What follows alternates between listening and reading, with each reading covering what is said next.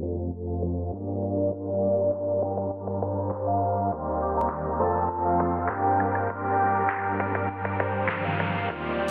guys, Hartronics here. So we're just putting the box on top of the foundation. So yesterday we laid the sill plate down and started to get the rim board up and to put joists on it. So there's our sill plate, there's the rim board, and then you can see the i-Joists in the middle there. And now we're starting to lay down the Advantech subfloor. But we couldn't get all the way around because the lumber truck didn't have the right, well, it was missing a whole bunch of things, we'll put it that way. And some of the stuff we actually ended up sending back because it was so waterlogged.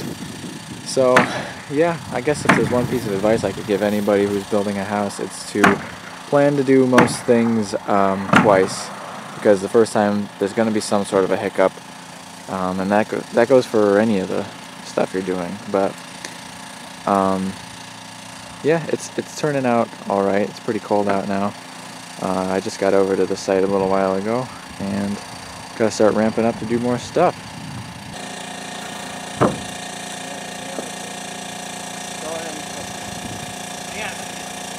Just want to give you a walk around of inside of the basement. So these are the superior walls. You can see there's a lot of steel reinforcement here. This is our beam pocket. So we've actually got quite a few of our i-Joists in place for the floor system.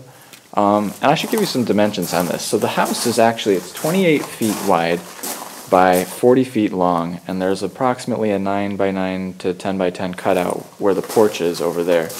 Now we're not completely done down here yet because these columns are not fully bearing yet, and obviously there's no fasteners to the LVL there, the main lam beam.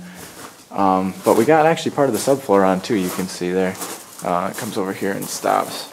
So we have this scaffold here that's just kind of holding up part of the weight of the beam right now. Although most of it's on these posts at this point, but you can see like we're off center a little bit here. So we need to fix that before we actually get it fully bearing on that. And we probably won't do that until after we get the full floor system done and make any, fine adjustments that we need to do.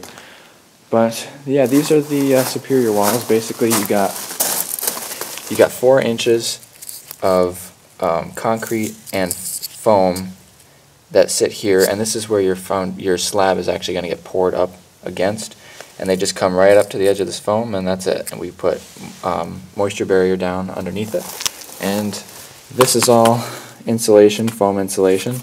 This is all foam insulation.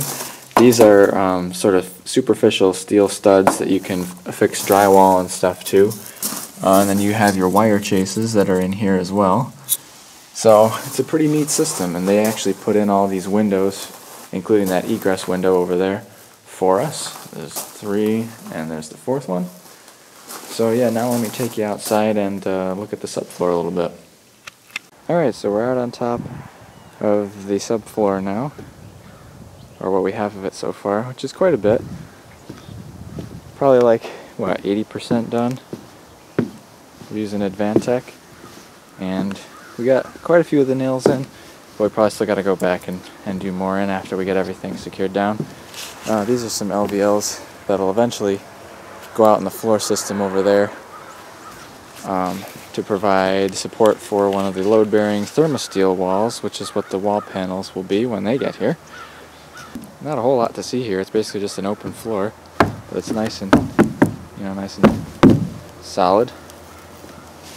Doesn't feel like it's going anywhere. Could use probably a little insulation in the bottom for like noise deadening or something, but in time.